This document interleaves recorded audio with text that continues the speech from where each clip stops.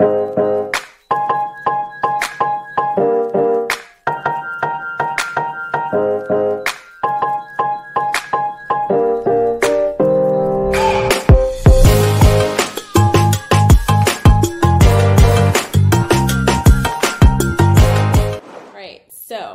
this dashboard, what I love about MailerLite is the fact that you're able to customize your automations. You can segment, you can do forms, you can create websites. All the things are possible in here, right?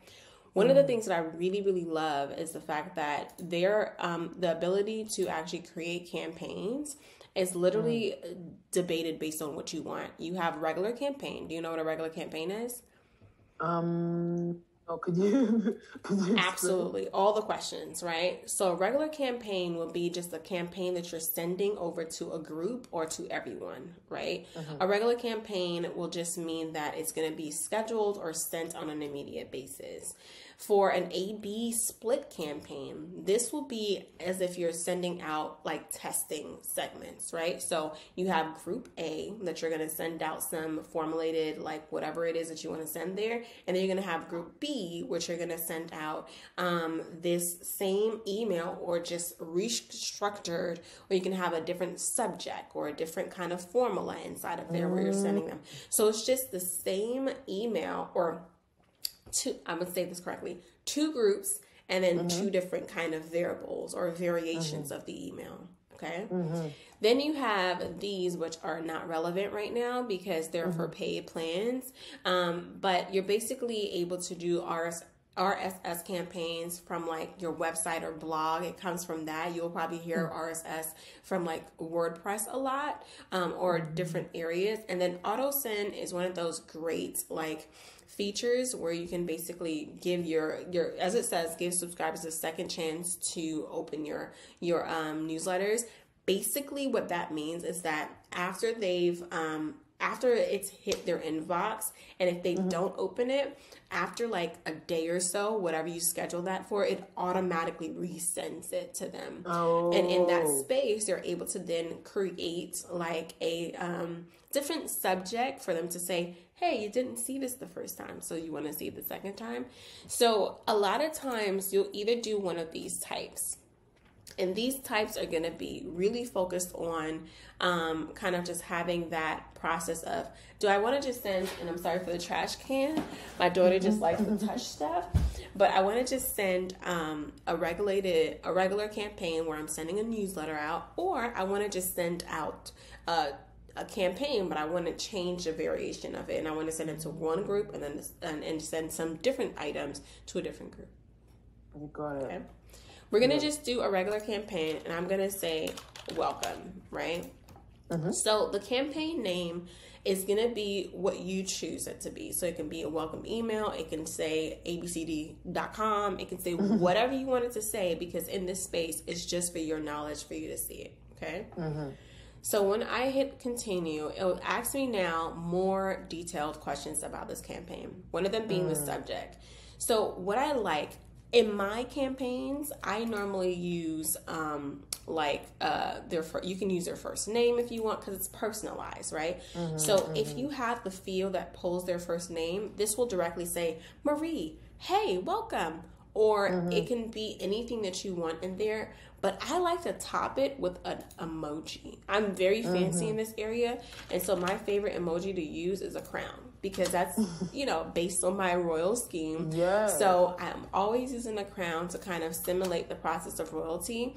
And then in that area, I'll say, the emoji, the name, or whatever subject I want to make it catchy. The idea behind an emoji is for them to be able to click it, right? So that's going to be the baseline there. Now let's talk about the actual background of exactly who it's from. And I want to make sure that my screen is not being cut off, because it does this all the time if I don't have it in the right spacing. All right. So I'll put this here. All right. So when you go down, this is going to be who it's from. Who it's from is going to be you. It's going to be the name that's going to pop up in that first part of the email that comes up. And then also you're going to see sender email is going to be where it's coming from. So in this case, your sender email will be you. You see the note here that says, we strongly recommend not using domains from free Gmail email providers. So that's Gmail, Yahoo, MSN, anything that's like just a domain from a different brand and not your own. So if it were to be, info at, and then IDOSEL, how do you pronounce that? Eldos Corner. Yeah. Right? So if it was info@eldoscorner.com, that is your domain. So they recommend using that domain to give it more of an ability to kind of like reach the account, because a lot of times emails that have like Gmails or whatnot, they go into spam. Okay. So you have these options here, which I'll briefly talk about it, one of which I know more about, the other one I don't. So the track opens basically enables you to see if someone opened the email. So you're able to track if someone opened it, right? And then also the UTM tags, it's normally able to track the URLs that are clicked in the email. So the one that I'm not really too familiar with is how the UTM tags work, because even though it's self-explanatory, it still doesn't speak to, okay, what exactly is that that analytics speaking to? We can always take a look at the data after, but that's basically what it does. Do you have any questions about this screen? No, I don't. Okay, perfect. So you're already becoming a pro. This is great. So the next screen here is going to be where you are going to create your template, or you're going to start from scratch, or you're going to use a recent email. A lot of times we find that it's easier to kind of not reinvent the wheel. So if we're going to do something more creative, yeah, you can start from scratch. But if you've already had a template, like we created a template here for you, then you're able to use the template. But I'm going to start actually from scratch in this sense so that you can be able to see what it looks like. And then I want to also show you the template gallery, because you're on the free plan, and that's also completely fine. They give you a lot of great benefits. You're not able to get the templates, but you can create your own, because you are a genius, okay?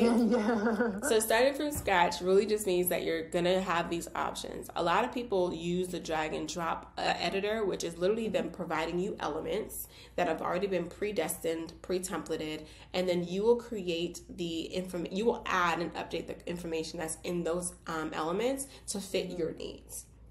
The rich text one, kind of same thing, but it provides you more of like, it's more of like a upscale type of editor. It doesn't really change as much, but it kind of provides you more of that kind of like newer vibe. I don't know it best to explain it. And then the custom HTML editor is if you know anything about coding.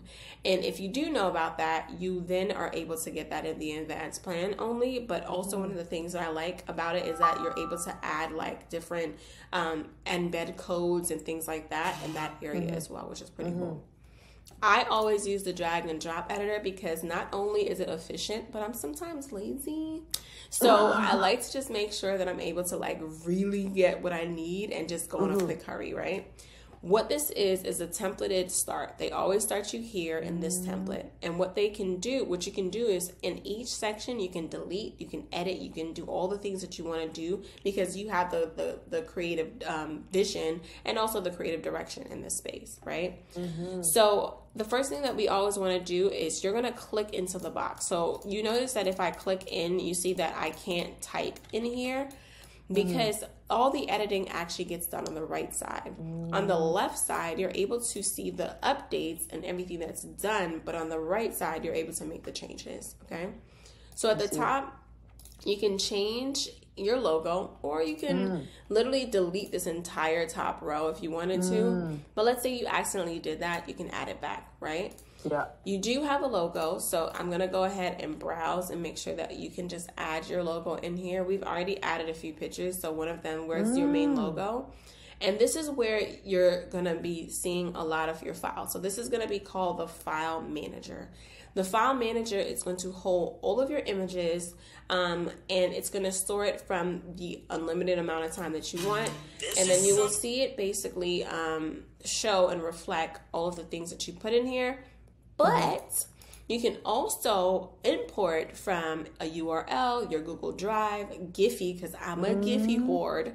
So Unsplash, which is a space where you can actually get images, and then Icon Finder, which is for icons, really. So in this case, we're going to actually just pull over your logo, because this is the one that we're working on right now, the section. So this will be your logo. I'm going to first talk about the updates that you can do in the box itself before moving down, okay? The first thing that I want to talk about is the settings button.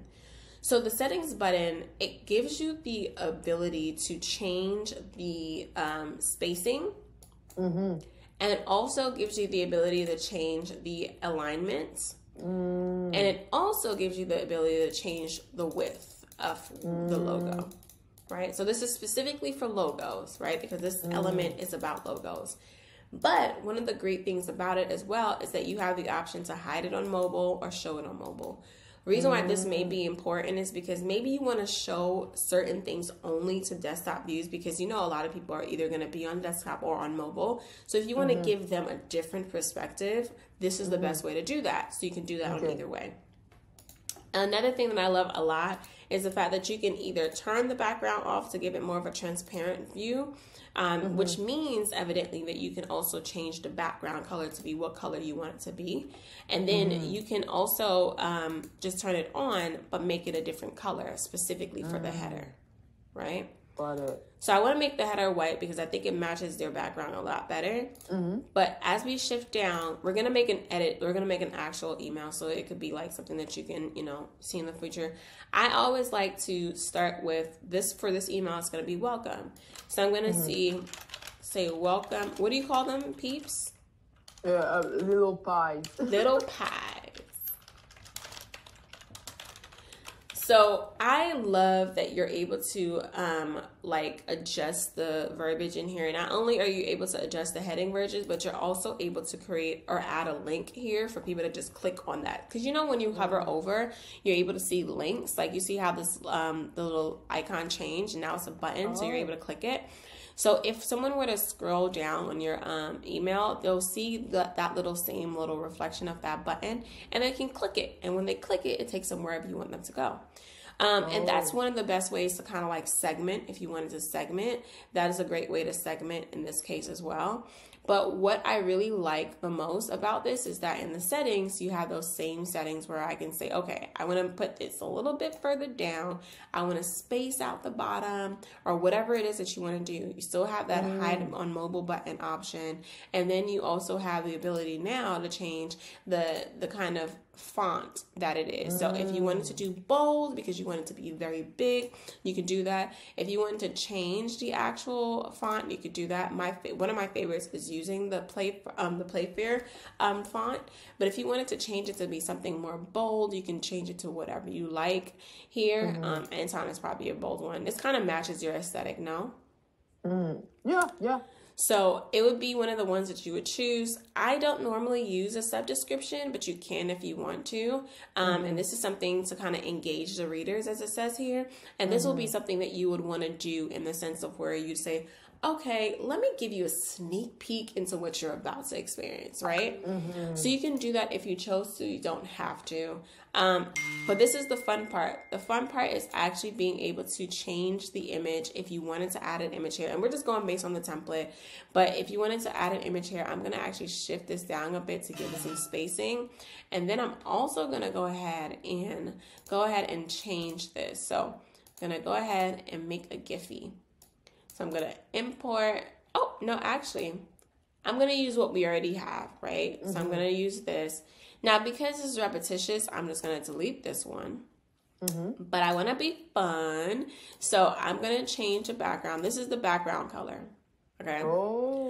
So you can change the background color to whatever you want. You also have the option to change it with a slider if you wanted to. I'm eyeballing it. So I'm trying to take the closest color to what I'm seeing in your picture. I think it's a little bit lighter than this. So I'm going to take that color. Not the perfect match, but it is what it is closest to. So I would take that, and then I also, because I kind of want to have this blend in, I'm going to remove the background for this. Again, This is all customizable. You don't have to do this, but you can, right? I don't like it without the background, but I do like it with it, so I'll leave the background on there. But let's say that that's what we want to do, right? So you have that ability to do that. And even if I say, okay, you know what, let's actually take it off from here. And then let's take it off from here. So you could literally take it off from all the locations. So it kind of flows like this if you wanted to. But it's really all dependent. I'm going to leave it on for both because I think it looks better with both. And then I'm going to go ahead now and say, okay, perfect. Let's do a call to action, right? So a call to action normally is going to be whatever you want to add. It has a link. You could do whatever kind of button you want, but it doesn't necessarily have to be directly a call to action now. You can actually go ahead and add another block, they call it, or element. And let's say that you actually wanted to add some text here. You can just literally, as the purpose says, drag and drop it over. So even if you wanted to do a logo here with a navigation, you can do that at the top. So when people click certain items, if you click on this, it takes them to those links that you want them to go to. Okay. Wow. So for example, if you wanted them to go to your shop, if you wanted them to go to the course, and then let's say that's all you had, right? You can delete these, and then that can just be the navigation. Let's say that you wanted to change the links color. Instead of them being black, you want them to be red. You can change that as well there, as well as the font and the padding, and if you wanted to show and hide that on the mobile. So that is fun. I'm going to delete this one. I'm going to actually use this one, and I'm going to change this to be this background. All right. So again, now you see that it's a little bit smaller, which is fine. I'm just going to make it a little bigger. Boom. All right. And then I'm going to take the padding up like this because I think the spacing is fine here. And then the text will go here if you wanted a text. And then now this section is pre-populated, but let's go into now the blocks to see what are available in the blocks for you to find fun in here, right? So you have items even with like the full logo and content layout. So that looks like this. And basically it shows you that this is a full entire like strip that you don't have to do much of anything. It's the same thing we created here, right? But it's just in this sense here. I'm going to delete this one. You also have ones where you're able to just post the subtitle here. So if you wanted to have like an introducing and then a subtitle here, you can do that, which is fun. Or if you wanted to do something a little bit more fun, you can do some links, like you're just literally putting like popular article links. And again, these can be individually updated. And then as a whole, you're able to update the entire padding itself. Okay. One of my other favorite ones that I like to use are the video ones and the image ones. So the video ones, you cannot embed videos inside of an email. It's just not possible in this world yet anyway. But let's say that we went to YouTube and I'm going to choose a very random video. My kid loves, I mean, this is one of her favorite things, right? So I'm going to actually copy this URL and then I'm going to post it here. What happens is that it's so intelligent that it's going to actually pull the thumbnail eventually once it pulls through of the actual video itself. And then that will kind of keep you in the space of, I don't know why Fathom wanted to show up for no reason. Okay, Fathom, go away. I know that I'm recording. All right, there you go. So it's going to pull the actual thumbnail in a second for it to be seen. And then once it gets through, then that will be how you'll be able to actually see the preview of it. Just give it a second, it'll come up. And I'm going to, and instead of me having to drag stuff, you have the option of dragging it like this. But you saw how my for some reason, my mouse keeps going down. What if I don't want to do that? See, look at this. Oh. You see how cool it is? So it creates an embedded GIF. So you're able to actually have it, and then when they click it, it takes them to the actual video and not inside the email display. But what I like about it is that it allows you to change the image if you want it to be a static or animated. It pulls it from the actual video itself. And then if you want it to link, it's like if it links to a custom link itself. So if you want to have a custom link, then it can go there. Or If you wanted to just link to the source, you can do that. The other thing that I like is that, do you know what alt text is? I've seen that word very much, but is this like one for like people who can't see? So alt text is similar to that, yes. Okay. And I don't even know if I can even relate it to it, but I'm sure that it can be. It's really when someone, yes, I think it is the reason why people do that. Honestly, now I'm thinking about it, you're a genius. So the reason why alt text is so important is because if in the case that people can't see, which is a very relevant point, that they're able to hover over something and it has a description of what it is. So as you can see now, as the mouse is hovered over it, the description that's there, it says video, right? So video is the alt text. Like if I were to put an alt text here, it says image, but if I were to change it from saying image, it would say welcome little pie. That would be the alt text to read the actual image, right?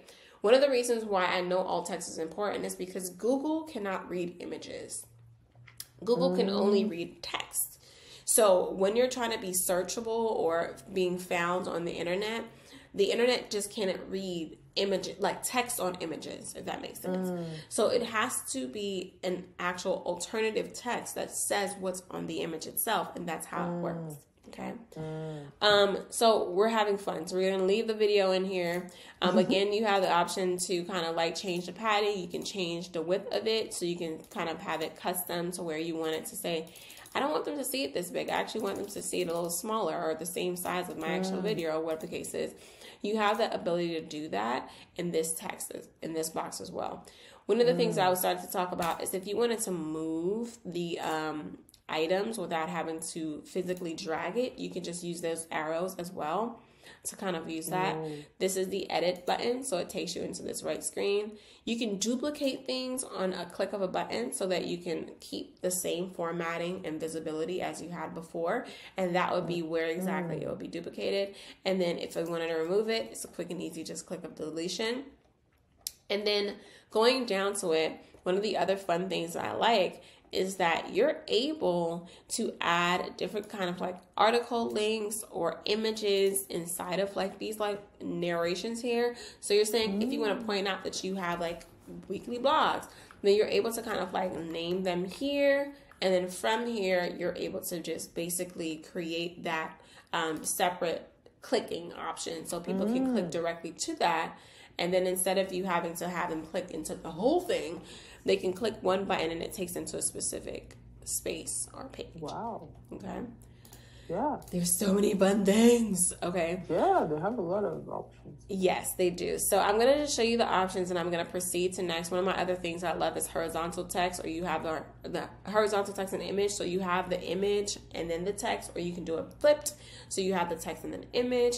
And then you have options like this where you can add the same kind of like in features and things like that. The greatest thing I like is that you can add gallery pictures. So you can show them in the gallery here, these images if you wanted.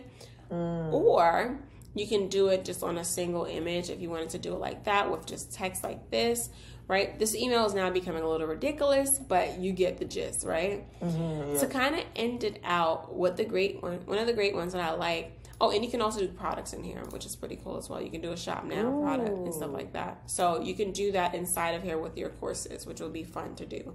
Again, creating like that same content structure where you're doing the image, you're doing the text. Over here, what the biggest difference is that you're able to add the costs from the price to the old price, kind of giving it that kind of, realistic feel that they're in a product sale or whatever the case is. So all of these elements are really fun to use. You have spacers, so you have those spacers here that kind of create that like image, the effect of I'm going to create a space. So you can make it as wide as you want, or if you don't want to at all. And then I'm going to get down to where I really like to kind of make this custom. You can do countdowns. Like what? Oh my god, I really wanted that. Downs. Okay. You may see countdowns in people's videos all the time, like emails all the time. The greatest thing about this is that it will count down realistically even after they close the email. It will open back up and it'll still count down. Isn't that bomb? Yes. Like, that's so bomb. So that's what kind of like, I really fell in love with that, because I'm like, what? So you could do that. One of the other things that I really, really fell in love with as well is, and there's so many things about MailerLite that I love, but you can have the ability to do discounts / coupons. You can have applications in here, and there's so many things. You could do tables, but the signature is by far the most fun to play with, right? So you can do a signature 9 times out of 10 it's at the bottom or wherever you're writing, right? So for example, if you were having verbiage up here, it'll more than likely have like a signature here. You're able to position it where you want. So for example, in this case, this one is the side signature that I selected, but you have the ability to select one that's actually in the middle of your box here. So it's digital copy too. So you can definitely create it. You can draw your signature because you want it to be realistic, right? So it's going to apply it, and it's going to take a second just to apply based on the scribblage that I just did. But you can draw it, you can type it, you can upload it. So say that you have an image that you actually want to utilize as your signature, you can do that instead, and then that will kind of replace that. The settings here are the same. You can either hide it, you can create the signature space to be longer, bigger, whatever the case is. That's all in this feature. Are you overwhelmed yet? Like, but overwhelmed in a good way. Like, Good. Whoa, there's so many possibilities.